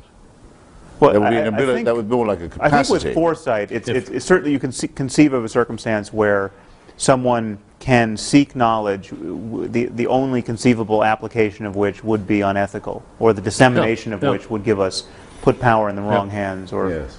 I mean, but actually, you brought up something which I think is crucial here, because it's not so much the spread of the seditious truths to Islam or the rest of the world that I think we're guilty of in the eyes of our opponents. It's the not honoring of facts that are not easily quantified and easily discussed in science. I mean, the classic retort to all of us is, prove to me that you love your wife. I mean, as though this is a knockdown argument against atheism. You can't prove it. Well, if you unpack that a little bit, you can prove it. You can demonstrate it. We know what we mean by love. But there is this domain of the sacred that is not easily captured by science, and scientific discourse has really ceded it to religious discourse historically. Well, and artistic discourse. Yeah, which is not religious necessarily. But I would argue it's not even well captured by art necessarily. There's something in the same way that love is not really well captured by art, and compassion is not. Well, I mean, you can represent it in art, but it's not reducible to. You don't go into the museum and find compassion in its purest form. And I think there's something about the way we, as atheists, merely dismiss the bogus claims of religious people that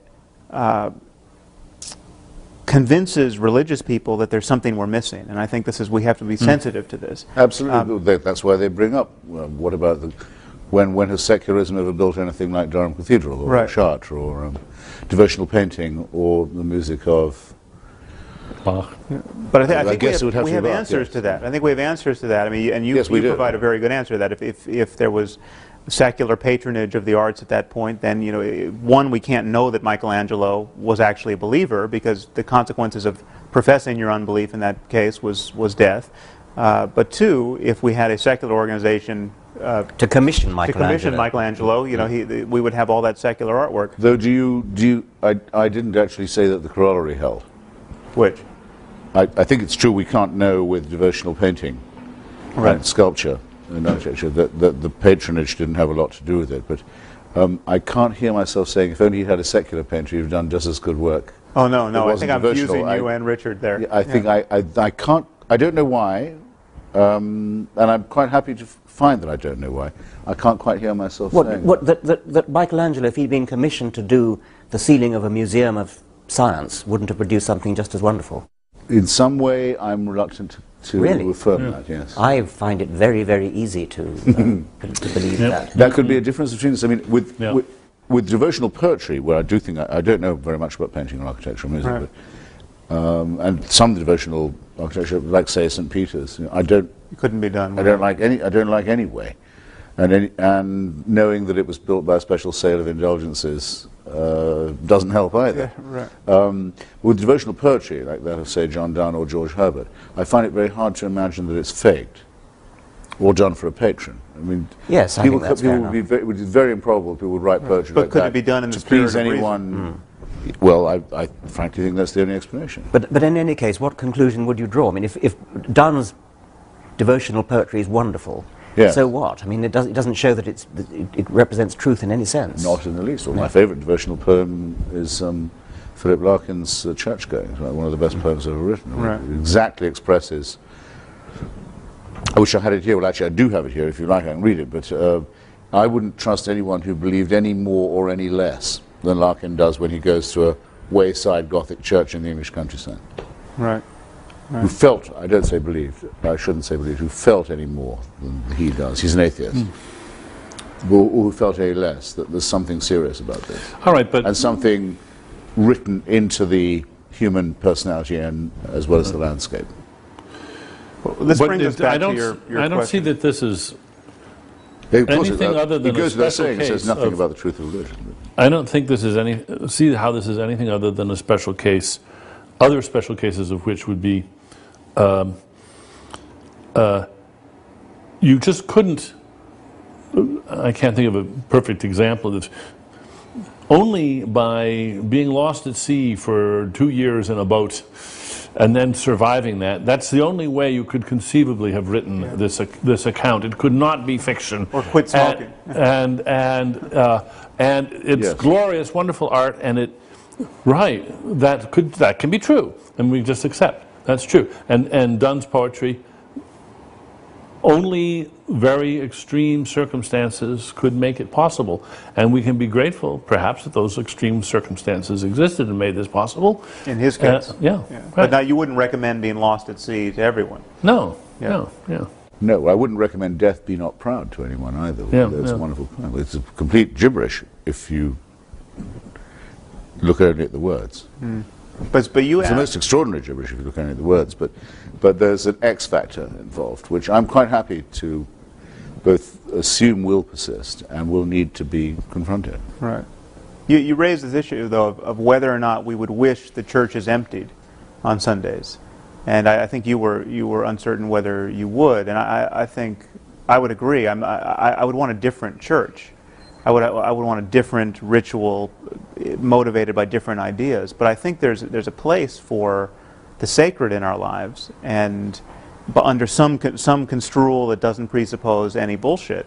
But I think there's a usefulness to seeking profundity as a matter of our attention, Sure.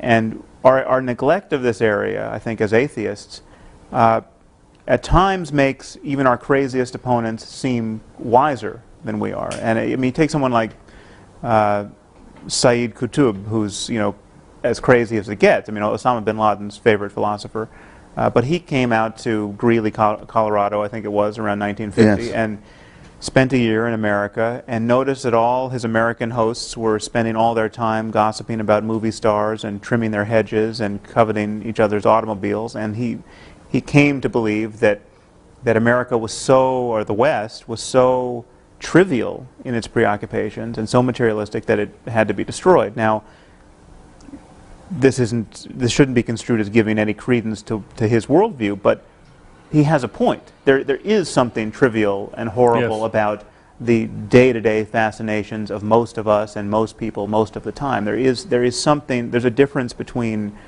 kind of really using your attention wisely in a meaningful way and our perpetual distraction. And traditionally, only religion has tried to enunciate and clarify that difference.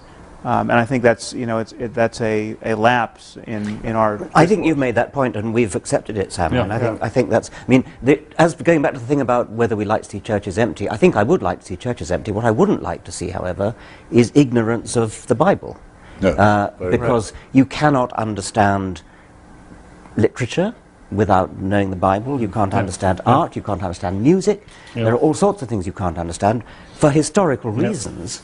But those historical reasons you can't wipe out. They're there. And so even if you don't actually go to church and pray, you've got to understand what it meant to people to pray and why they did it and what these verses in the Bible mean and what this... But is it only that? Just the retrospective kind of historical appreciation of our You could more than just ancestors' appreciate ignorance? it. You can lose yourself in it, just as you can lose yourself in a work of fiction Right. without actually believing that the characters are real. But you're sure you want to see the churches empty? You can't imagine a variety of churches, maybe by their lights an extremely denatured church, a church which has ritual and loyalty and common cause and purpose, yeah, okay. but and even And music. and music, and they sing Yes. the songs and Yes. they do the rituals, Yes.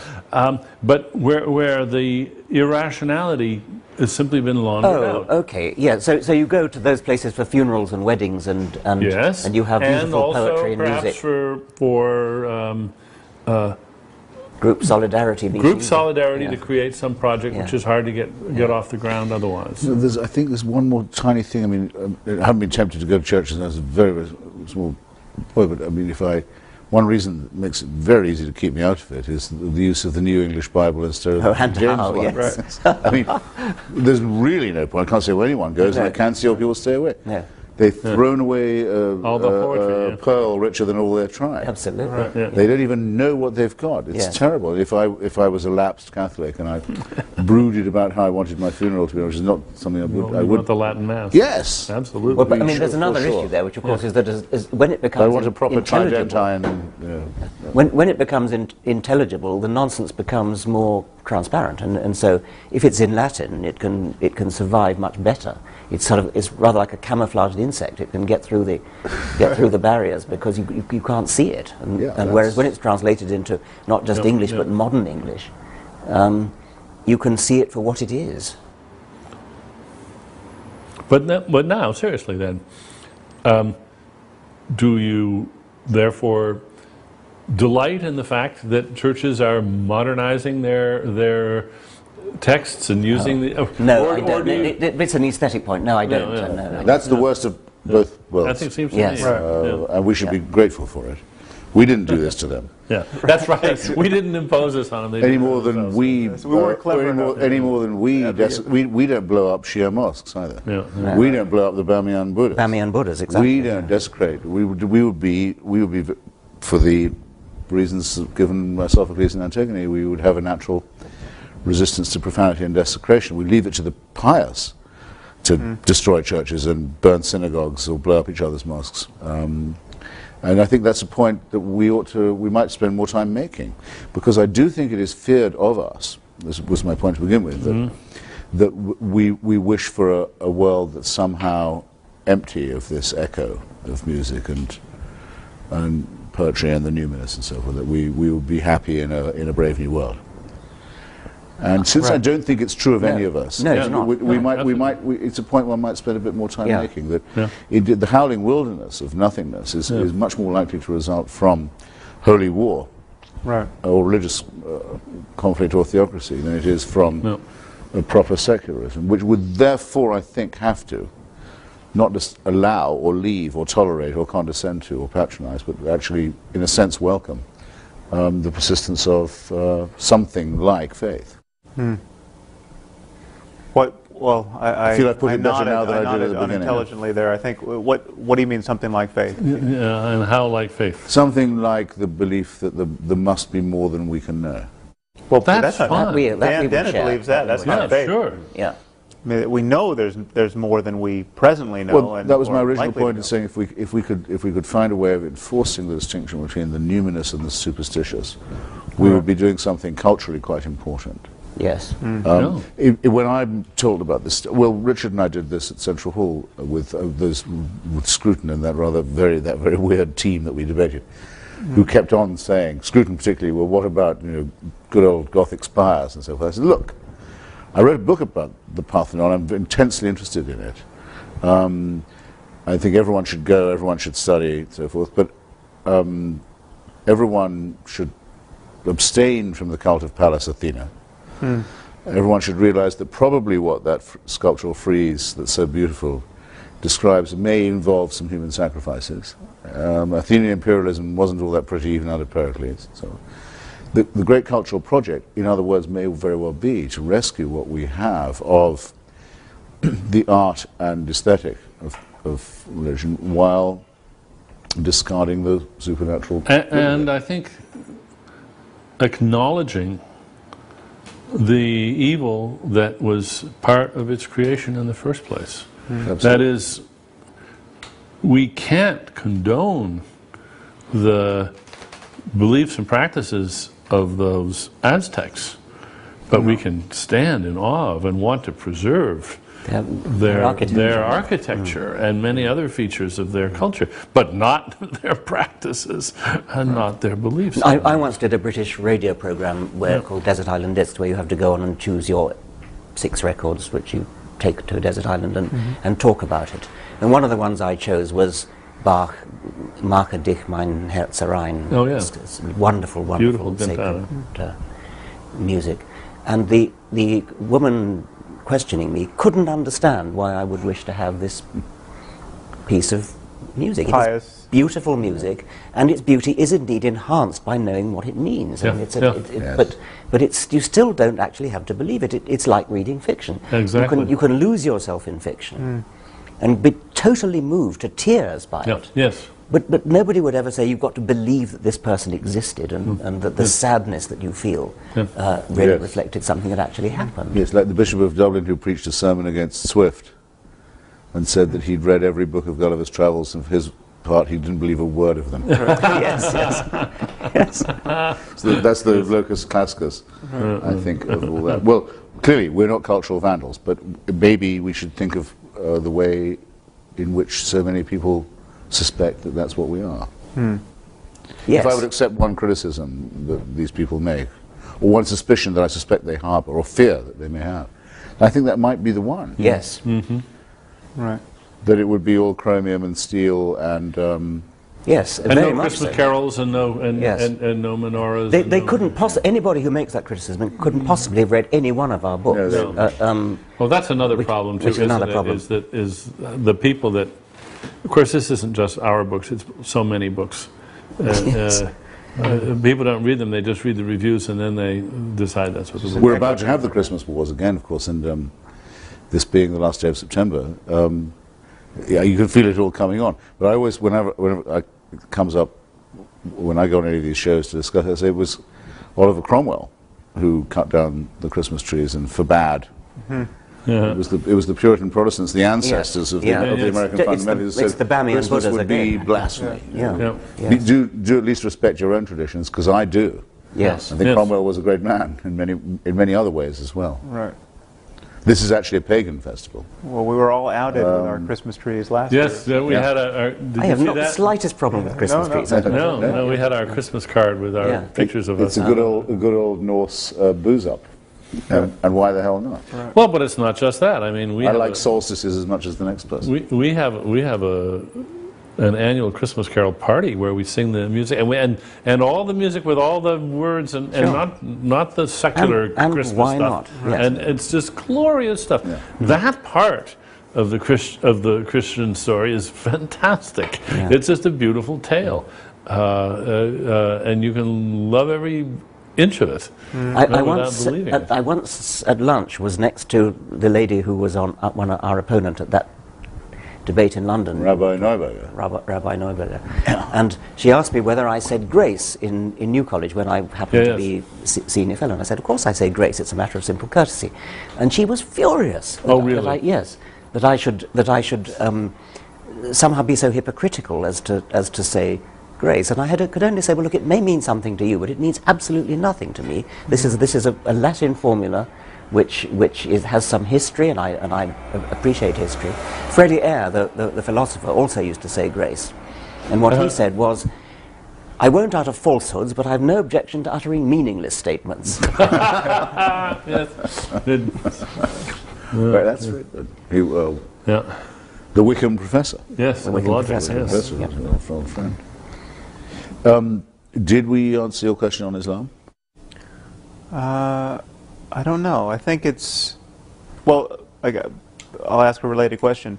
Do you feel there's any burden we have as critics of religion to be even-handed in our criticism of religion, or is it fair to notice that there's a spectrum of religious ideas and commitments, and Islam is on one end of it, and the Amish and the Jains and others are on another, and there are real differences here that we have to take seriously? Well, of course we have to take them seriously, but we don't have to do the network balancing trick all the time. There are plenty of people taking care of pointing out the good stuff and the benign stuff, and we can acknowledge that and then concentrate on the problems. That's what critics do. And again, it's... If we were writing books about the pharmaceutical industry, would we have to spend equal time on all the good they do? Or could we specialize in the problems? And I think it's very clear. I think Sam's asking more about... But we could criticize Merck if they were especially egregious as opposed to some other company. I mean, if we were focusing on the pharmaceutical industry, not all pharmaceutical businesses would be culpable in the same way. Yeah, right. Well, and so then the question is what? Should we? Is there something wrong with? No, I think you're talking at cross purposes. I think Sam's asking about whether we should be even-handed in criticizing the different religions. You're talking about even-handedness about good versus bad. And, whether all religions are equally bad. Yes, whether Islam is worse than Christianity or it seems to me that we fail to enlist the friends we have on this subject when we balance this. I mean, it's a tactic. It's a media tactic, and in some sense, it's almost an ontological commitment of atheism to say that all faith claims are in some sense equivalent. You know, the media says the Muslims have their extremists, and we have our extremists. We have jihadists in the Middle East, and we have there's an imbalance there. People who kill abortion doctors, and it's just not a real equation. I mean, the mayhem that's going on under the aegis of Islam just cannot be compared to the fact that we have 2 people who a decade kill abortionists, and so I think my commitment. I mean, this is one of the problems I have with the concept of atheism. Is I just think it hobbles us in this discourse where we have to seem to kind of spread the light of criticism equally in all directions at all moments, and I think we could, on any specific question, have a majority of religious people agree with us. I mean, a majority of people in this country, in the United States, clearly agree that the doctrine of martyrdom in Islam is appalling and not benign and liable to get a lot of people killed and worthy of criticism. Likewise, the doctrine that souls live in petri dishes. Even Christians, even 70% of Americans don't want to believe that in light of the promise of stem cell research. So it seems to me once we focus on particulars, we have a real strength of numbers, and yet when we stand back from the ramparts of atheism and say it's all bogus, we lose 90% of our neighbors. Well, I'm sure that's right. On the other hand, my concern is actually not so much with the evils of religion as whether it's true. And I really do. I mean, I care passionately about that. The fact of the matter is there, as a matter of fact, a supernatural creator in this universe. And I really care about that. And so, although I also care about the evils of religion, I'm prepared to be even-handed because they all make this claim, which seems to me equally. I would never give up the claim that all religions are equally false. And for that reason, because they're false by preferring faith to reason, latently at least equally dangerous. But equally false, but surely not quite equally dangerous because of... No, latently I think so, because latently maybe. Because of the surrender of the mind. The surrender of the mind, the eagerness to discard the only thing that we've got that makes us higher primates, the faculty of reason. That's always deadly. And always, I'm not sure. I think potentially the Amish can't hurt me, but they can sure hurt the people who live in their community. They have a little totalitarian. But not quite in the same way. The Dalai Lama claims to be a god king of a hereditary monarchy and inherited godliness. It's the most repulsive possible idea, and he runs a crummy little dictatorship in Dharamsala. Right. And it would be worse, and praises the Indian nuclear tests, it would be worse. It's only limited by his own limited scope. But if you added the same evil jihad to that, you would be more concerned.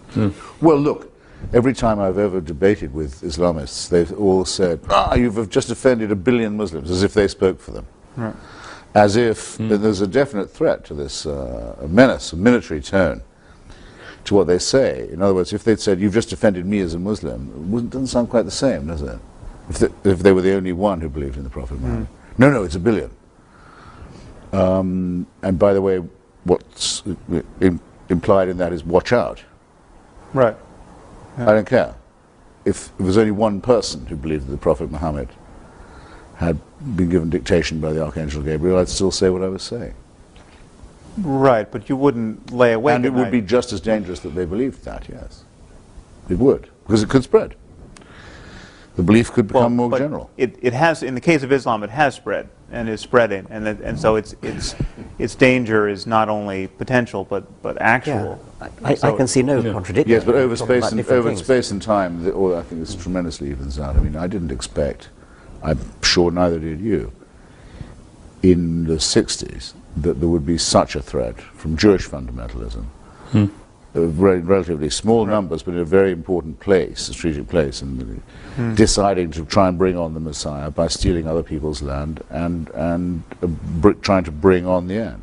Yeah. It's numerically, it's extremely small. Right. But the consequences that it's had have been absolutely calamitous. We didn't used to think, actually, of Judaism as a threat in that way at all, until the Zionist movement annexed the Messianic, or fused with it, because the Messianists didn't used to be Zionists, as you know. So you never know when it's going to be next. I agree. I'm not likely to have my throat cut at the supermarket by a Quaker. Yes. But the Quakers do a lot of the work by saying we preach non-resistance to evil. Right. That's as wicked a position as you could possibly hold. Given the right context. I mean, what could be more revolting than that? Yeah. Say, you see evil and violence and cruelty and you don't fight it. Yeah, they're free riders. Yeah. Okay. Read Franklin on what the Quakers were like at the crucial moment in Philadelphia when there had to be a battle over freedom, and see why people despised them. I would have then said that Quakerism was actually quite a serious danger to the United States. So it's a matter of space and time. But no, they're all equally rotten, false, dishonest, corrupt, humorless, and dangerous. It's true. I mean, there's one point you make here that I think we should say a little more about, is that you almost can never quite anticipate the danger of unreason. I mean, when your mode of interacting with others and the universe is to affirm truths you're in no position to affirm, the liabilities of that are potentially infinite. I mean, you just don't know. So to take a case that I raised a moment ago, stem cell research, you don't know going in that the idea that the soul enters the zygote at the moment of conception is a terrible idea. I mean, it seems a totally benign idea until you invent something like stem cell research, where it stands in the way of incredibly promising, life-saving research. And so there's something about dogmatism which you can almost never foresee how many lives it's going to cost, because its conflict with reality just erupts. Well, that's why I think of the moment where everything went wrong is the moment when the Jewish Hellenists were defeated by the Jewish Messianists, the celebration now benignly known as Hanukkah, so as it can not clash with Christmas. That's where the human race took its worst turn. There's a few people, but they re-established the animal sacrifices, the circumcision, and the cult of Yahweh over Hellenism and philosophy, and Christianity is a plagiarism of that. Christianity would never have happened, and nor would Islam. Right. No doubt there would have been other crazed cults and so forth, but there might have been a chance to not destroy Hellenistic civilization. Well, it's not a matter of numbers. It's a matter of, if I may say so, memes and infections, which will spread very fast. Of course, I would have certainly said in the 1930s that the Catholic Church was the most deadly organization because of its alliance with fascism, which was explicit and open and sordid. Much the most dangerous church, but I would not now say that the Pope is the most dangerous of the religious authorities. It's no question that Islam is the most dangerous religion, and partly because it doesn't have a papacy that can tell it to stop something and make an edict saying control. By all means, yes. But I would still have to say that Judaism is the root of the problem. Although it's only the root of the problem in light of the Muslim fixation on that land. If the Muslims didn't care about Palestine, we could have the settlers trying to usher in the Messiah all they want. There'd be no issue. It's only the conflict of claims on that real estate. This is just to say that well, both sides are both sides are at fault, but the only reason why 200,000 settlers could potentially precipitate a global conflict is because there are 1 billion people who really care whether those settlers tear down the Al-Aqsa Mosque. Which it's their dream to do. Yeah. Because they have the belief that one part of the globe is holier than another. Right. Than which no belief could be more insane or irrational or indecent. And so just a few of them holding that view and having the power to make it real is enough to risk a civilizational conflict which civilization could lose. I mean, I think we'll be very lucky if we get through this conflict without a nuclear exchange. Actually, I think that's a very good topic. What are our most grandiose hopes and fears here? I mean, what do you think reasonably could be accomplished in the lifetime of our children? What do you think the stakes actually are? And how would you get there? Yeah, I mean, is there something we can engineer apart from just mere criticism? I mean, are there like practical steps? I mean, what with $1 billion could we do to affect some significant change of ideas? Is there any practical? I feel myself on the losing side politically and on the winning side intellectually. I mean, that's just you don't see anything to do. In the current zeitgeist, I don't think we would be accused of undue conceit if we said of ourselves, or didn't mind it being said of us, that we've been opening and carrying forward and largely winning an argument that's been neglected for too long. And that certainly in the United States and Britain at this moment, that's true, it seems to me. But in global terms, I think we're absolutely in a tiny, dwindling minority that's going to be defeated by the forces of theocracy. Which will probably you're betting against us. No, I think they're going to end up by destroying civilization. I've long thought so. Well, of course, you may be right, but not without a struggle. because it can be a single catastrophe. Because that's my big disagreement with Professor Dawkins, is that I think it's us plus the 82nd Airborne and the 101st who are the real fighters for secularism at the moment, the ones who are really fighting the main enemy. So in what sense do you disagree on that? And I think probably among secularists that must be considered the most eccentric position you could possibly hold. That's a tooth fairy belief among most people. That I believe it to be an absolute fact. It is only because of the willingness of the United States to combat and confront theocracy that we have a chance of beating it. Our arguments are absolutely of no relevance in that respect. No, you may have many more takers, although not on the territory of Iraq. I mean, it may be that we need the 82nd Airborne to fight a different war in a different place for the same purpose, for the stated purpose. Voila, by all means, there are reservations to be expressed by me, which I happily give you, but in principle, I think it's a very important recognition. Unfortunately, we're running out of time. And possibly tape. I think we've had a wonderful discussion. Great. And thank you Got a lot to think about. very much. Yeah.